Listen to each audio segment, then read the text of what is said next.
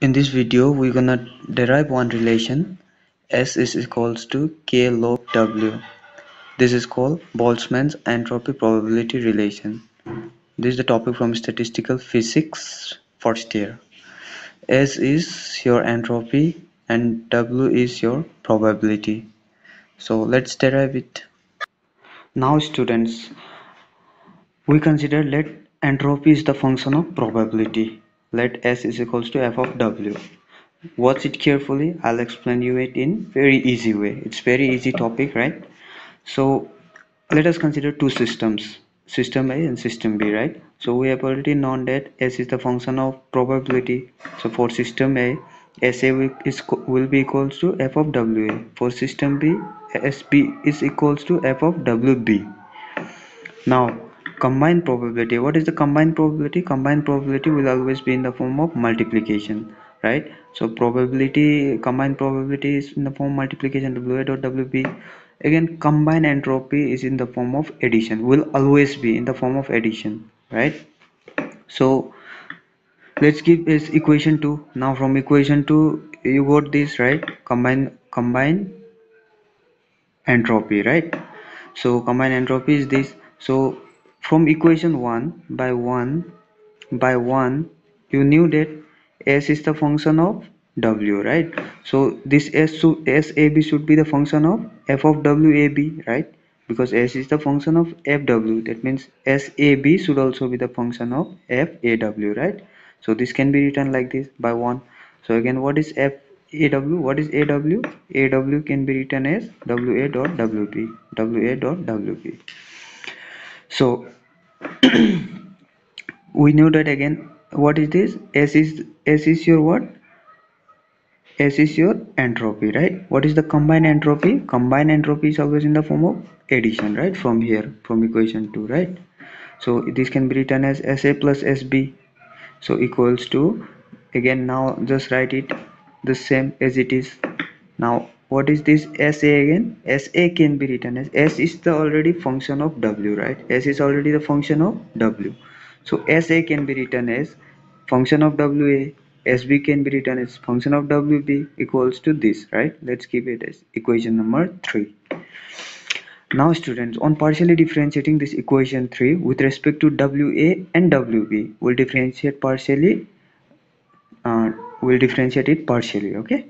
So you must have known the rule for partial differentiation is, suppose del by del x of x plus y, think that it is there, right? Del by del x of x plus y. If you are differentiating partially with respect to x, then y will become 0, right? This will be del by del x of x will be 1 and y for other it is 0.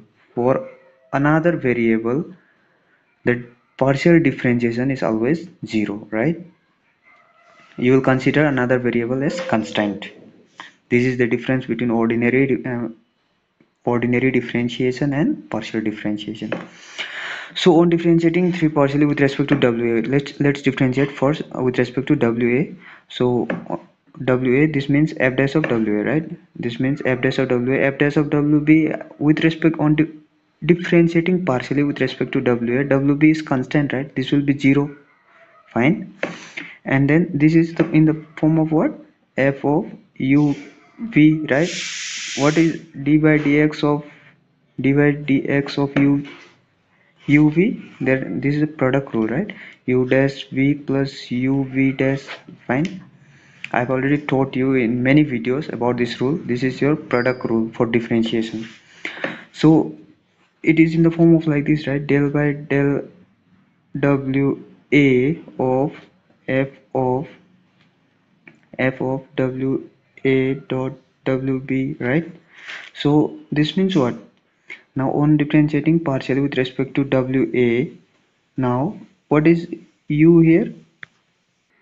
So if it is in the form of function, then first you will differentiate with respect to function, and secondly you will differentiate with respect to its element.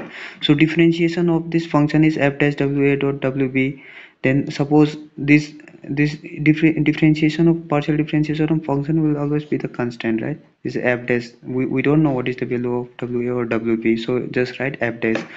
Now inside value we will differentiate again with respect to element. Fine.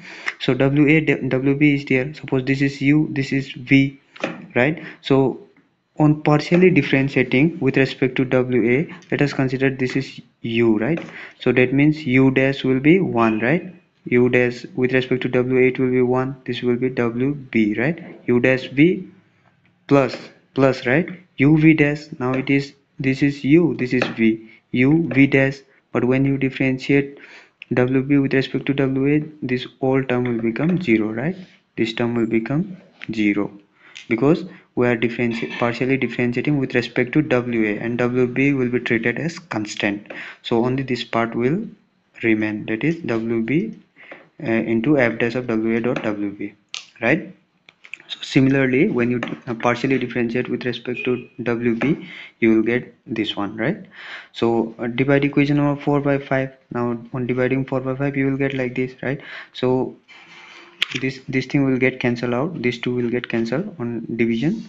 So just cross multiply it. Then what is this again? F dash of wa. Now see here, for two systems, wa into f dash of wa is equals to wb into f dash of wb. If there will be three systems, then wc f dash of wc f dash of wc. If there were four systems, then it will become wd f dash of wd, right? It will go on, suppose it will go on. So let's assume that this is equals to k, suppose, right? This all is equals to k, we can assume it, this is the rule of mathematics, right? So suppose this all is equals to k, so we consider only the first part. Now let this will be equals to k. Fine. So f dash wa will be equals to k upon wa. Now on integrating with respect to wa, now what is d by dx of log x is what? Is equals to 1 by x, right? So on this, on differentiating with respect to wa, now this is in the form of 1 by wa, right? That is 1 by x. So when you integrate, on integrating, this integration and this will get cancel each other, right? So 1 by x, integration of 1 by x is log x. Similarly, integration of 1 by wa is log wa. K is already a constant, and here this will get cancelled out, this integration and this differentiation will get cancelled out, so you will get out to be this much, right? Similarly for f of wb will be this much. Similarly for wc wd, right? If there are infinite systems, then this will go on. So finally we got the result. We know that s is the function of fw. Here s is the function of fw, so fw should fw can be written as s, right? Fw, so just consider this all to be fw, right? F of wa wb, right? This will go on, so in general let's consider s fw, right? So this will become s is equals to k log, and wa wb is w, right? In general, plus c. So but for for perfect order, for perfect order, this value of c will be equals to 0. That means this equation will become s is equals to k log w, which was your required proof. So if you want, you can note it down. I'll zoom it out clearly. I hope you can take a screenshot also. So hope this thing is clear to you, hopefully. Thank you for watching.